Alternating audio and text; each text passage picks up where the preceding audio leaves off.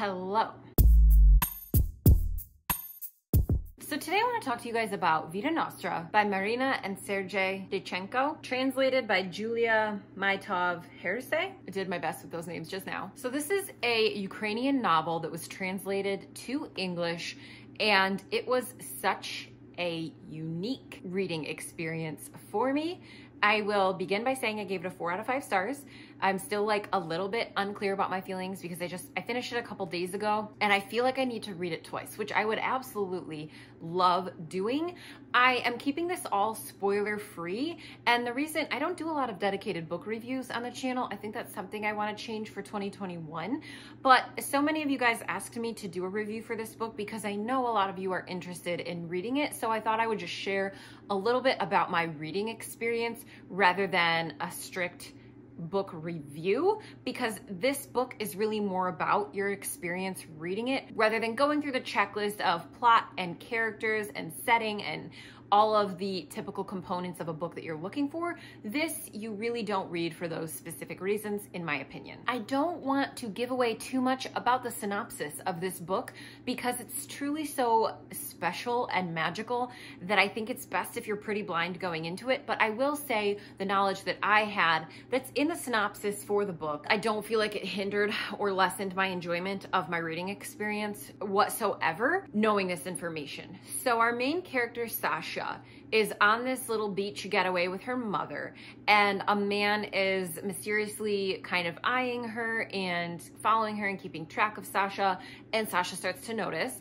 And eventually this man gives her these strange tasks that Sasha must accomplish that are very strange. Let me reiterate that. The magical realism elements come into this story because when she completes these tasks, she actually vomits these gold coins. And once she has received enough of these gold coins, it allows her to gain entrance into the Institute of Special Technologies. So this book has your magical boarding school type of setting, which is something that I absolutely love. And it's not your typical boarding school though.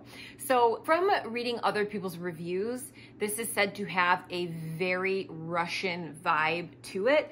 I don't really know what that means, so I can't really speak on that, but I will say it doesn't feel like your typical United States or UK type of boarding school setting. It's very different from that, so maybe that's what they mean in the Russian feel of the story. And a lot of the things that seem traditional to the characters in this story were a little bit off-putting to me, and I don't know if that's a cultural difference or where that's coming from. Either way, it made the reading experience very unique, and I enjoyed reading these different things because they weren't so common. Okay, so I'm just gonna read this.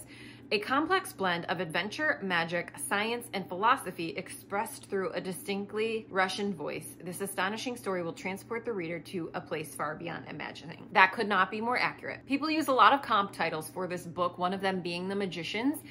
It gives me a little bit of The Magicians vibes. Magicians is a favorite book of mine, so I hesitate to compare things to it.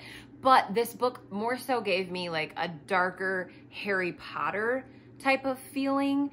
The difference is, I would say, don't go into this book expecting to get to love Sasha's friends and a lot of other characters in this book, or even the professors like you did Harry Potter. I would say that this very much solely focuses on Sasha, her mentor, Farit Kozenikov, and maybe like 1 or 2 other people. She has one friend that is included in this, and then another mentor teacher type of role. And I personally really enjoyed that. I loved as we closely followed this small cast of characters because you got to know them so well, rather than dedicating a lot of time to getting to know a large cast of characters in this book. This book is one that will keep you guessing throughout the entire story. And even like when you say the outcome to someone who hasn't read the book, it doesn't even make sense to them. And it doesn't even really make sense to me, and I finished the book. So you have to be okay with a lot of like open-ended concepts. This is more of a conceptual book, in my opinion, than like concrete, hard magic. It's definitely more magical realism, and there will be a lot of unanswered questions. You will spend a lot of time wondering how things are even happening. You will spend a lot of time trying to picture things in your head as they're happening because they are so different from what is in your typical standard fantasy books. And I loved that about this. So I would say this is not a book that you are reading for specifically the plot or characters or world building. It's a book that you're reading for the atmosphere. It will completely, as the back of the book says, transport you to this school, and you just don't even feel like you're in your reality anymore as you're reading it. I listened to it, which I personally think that is the way to go about it because the audiobook narration was beautiful and helped me through a lot of these Russian names and maybe terms that otherwise I wouldn't have been familiar with.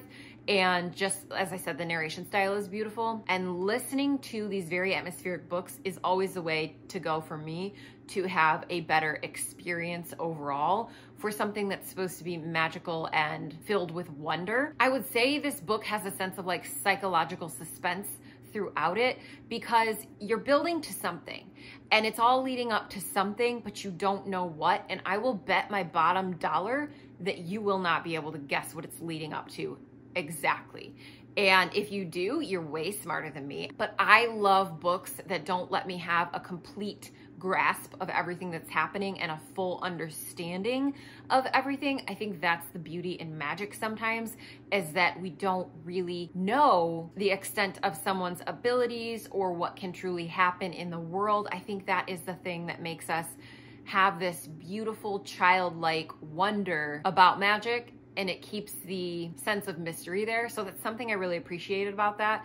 And I hope that this is not just sounding like a jumbled mess of words, but that's kind of how this book leaves you feeling. I did feel like there was a bit of a lull in the middle. There is a chunk in the middle where you're kind of just waiting for something to happen. You're waiting to experience more of these weird occurrences because it starts out very weird and you're just waiting for more of that. However, if you push on through that, which I never found those parts boring, I just wanted a bit more. It was just definitely more your typical, like watching someone process their feelings and emotions, kind of being somewhere where they don't necessarily want to be and they don't really have a choice in the matter. But if you press on through that, you get to the last third of the book, which just all kinds of crazy things happen. And it just gets weirder and something weird will happen.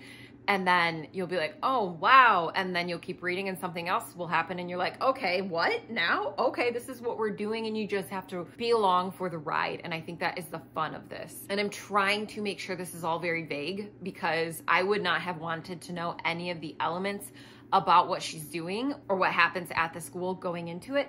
And I will tell you that you spend a good majority of the book not knowing because even our characters don't know what they're there for, and that keeps the element of suspense going throughout the whole book. It was such an enchanting experience because you just sort of felt like mesmerized by the narration style. And personally, I think that the way that it was translated, the prose is stunning in my opinion. It is not over the top flowery, but it's not dry whatsoever. It's very accessible still. And I really don't have all of the descriptive words I would like to use for it because I just can't place my finger on it. But immediately upon starting this book, I knew I loved the prose between the authors and the translator. It was just done beautifully. I would say that I really enjoyed the themes of this book, dealing with topics of like coercion and being powerless over your choices and what's happening to you, watching somebody try to overcome their fears, because some tasks that the students must complete definitely involve overcoming fear. So I think that watching the struggle of someone as they're being forced to do things while trying to overcome fears, it's just a really interesting topic to read about. It's very nuanced, but very subtle. It's not like in your face explicitly talking about these topics. It's just something that's subtly happening throughout the whole book. And that's why I think it's beautiful. I don't like things that are overstated. I want something that's more understated, and you really have to put a lot of thought into what the author is trying to say in the messages. I also feel like I related to the main character, Sasha, quite a bit because she is pretty strong and she's pretty independent and she's pretty stubborn at times. She's definitely very caring about her friends and family, but she also has this side to her where she kind of detaches from everyone and everything because she wants to be the best and she wants to succeed. And so there's just so many aspects of her personality that I really related to, which made me enjoy this book all the more. And I think the ending is just something that I want to reread the last section again because it was so beautiful. And I don't imagine anyone could read the end of this book and be disappointed. I'm sure there are those of you out there, and that's fair. Discusses overcoming your fear, coming into your own, becoming who you are meant to be. And I've tried to do some more research because my friend Nick from Wicked Good Books, I'm gonna link his channel because he's the one who brought this to my attention. And he said that he thinks this is a novel exploring existentialism. So I'm gonna look into it more. And if you want to, go right ahead as well, because I think he's absolutely correct in saying that. So when I'm looking at this, which says existentialism is a philosophy that emphasizes individual experience, freedom, and choice. It is the view that humans define their own meaning in life and try to make rational decisions despite existing in an irrational universe. And that is brilliantly explored in this book, in my opinion. If any of these themes and concepts sound interesting to you, I would highly recommend this, and I would definitely recommend the audiobook for this experience as well. If you want a beautiful atmospheric story with magical realism elements and learning about the power of choice and freedom, then pick this book up because I don't think many people will regret it. I haven't checked to see if there's a lot of bad reviews for it, but I just really highly doubt that there are. And most people that I've encountered who have read this book say it's like a new all-time favorite book for them, or it's a minimum like 4 or 5 star book because it's so beautifully well crafted and it's stunning and it's so unique. What a unique experience. There are 2 more installments from what I understand that have not been translated yet, so it really makes me wonder what else there is to the story. And I will tell you, if those novels get translated, I'll be first in line to read them because I want more from this world, and I'm very excited to see what these authors have to offer in their other books. But I would love to hear what you guys think if you've read this book.